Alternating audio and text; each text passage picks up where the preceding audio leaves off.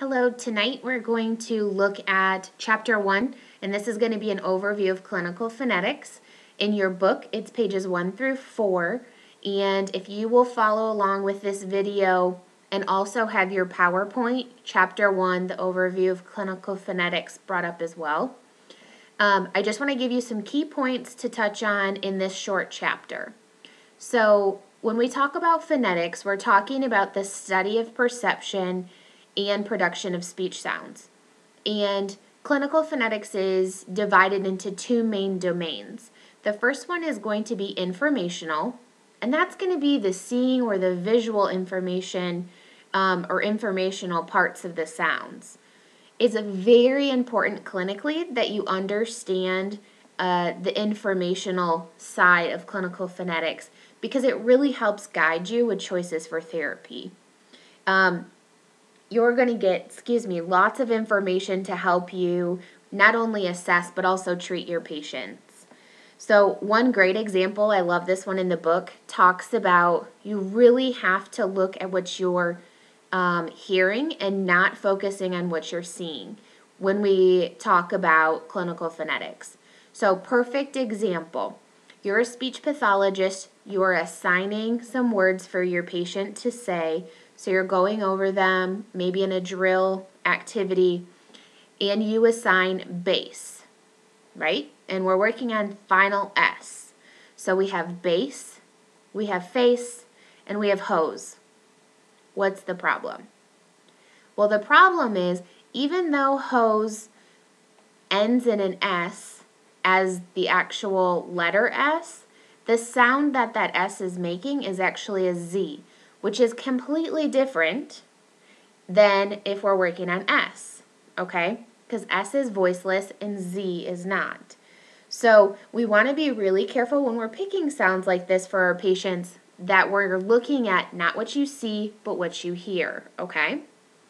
The second part of this, the second big domain, is going to be perceptual. So the other part is, yes, you want to know what sounds you're using, but you also want to be able to discriminate. Did the child say this sound or that sound? And that takes some fine-tuning and practice. So with this perceptual domain, it's really looking at the hearing or the perceptual parts of the sound, and that's when we start talking about discrimination. It's a very complex process, and luckily you guys have a wonderful table in your book. It's table 1, I think, figure 1.1, and it's a little cube. So we're going to go through that cube, and it does kind of help break down all the different complex levels of phonetic transcription. So let me switch to the next slide. So this will be slide 3. We're going to talk about system complexity. And the way we're going to do that is by going through each layer of this cube in figure 1-1.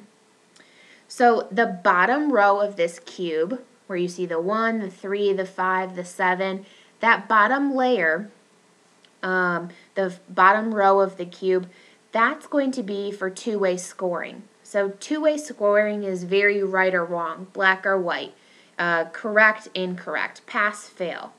It's the easiest system and the most often used system. Parents can use this system. Other professionals could use this system. A little bit more complex, so if we go up on our cube, the second row is going to be for five-way scoring.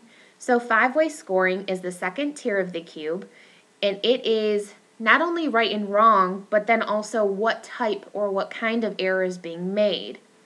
So you have 5 different ways of scoring. You have correct, and then you have 4 errors.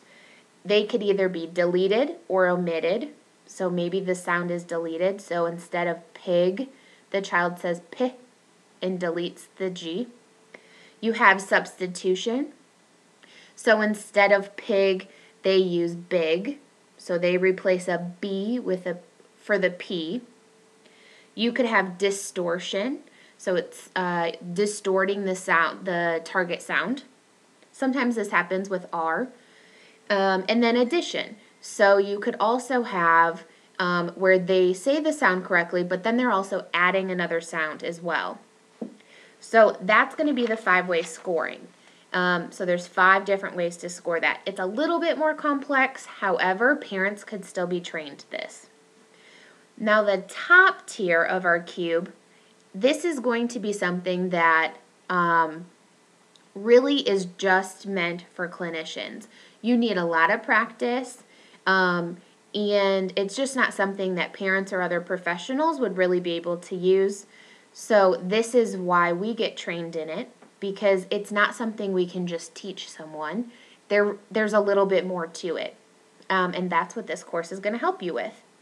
So with phonetic transcription on the top row, rather than scoring a behavior, it's allowing us to describe the behavior. So it's not what we're just talking about what is the child saying. We're not judging it. So it's very different than the 2-way scoring and the 5-way scoring.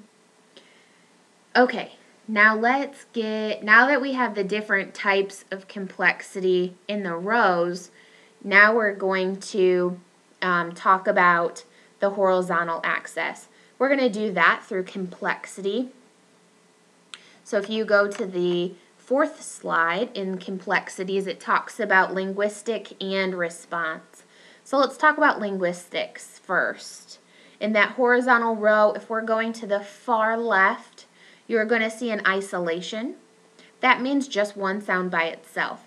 So if I'm looking at the word bus, I might only focus on, rather than the whole word, I'm just focusing on a B. Okay, so that's an isolation. It would just be B by itself. The next step would be in a word, so it might be the entire word bus. In a sentence form, it might be I ride the bus. And then in conversation, it would be me talking about the bus, whatever I was saying about a bus. So going from left to right, it's becoming more difficult, more complex. The response complexity, this is the 3rd dimension that's added to the cube.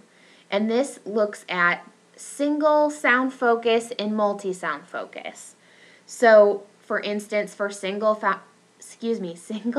sound focus, we're looking at, let's take the word bus again. So we might look at just the B in bus. So it may be an assessment that only looks at one particular sound in that word. Whereas a multi-sound focus would look at multiple sounds within that word. So maybe in the word basketball, we're looking at the initial B, but then we're looking at the medial S, or the S in the middle of the word. We're also working at the final L. So that would be the L at the end of the word. So it's multi-sound focus, multiple sounds that we're focusing on in one word. Okay? So that's the end of this PowerPoint. I tried to keep it pretty short with this video, but I do want you to go through the book, read through these pages, and then also take the quiz. You will have 7 days to complete this quiz, and the quiz will be posted next week, Tuesday. So we are going to wait a little bit for the quiz to be posted. It will be posted on Tuesday the 28th. And you will have until Monday, November 3rd, to complete it by 5 p.m. Okay? If you have any questions, please submit them to the discussion board for Chapter 1, the Overview of Clinical Phonetics. Thank you.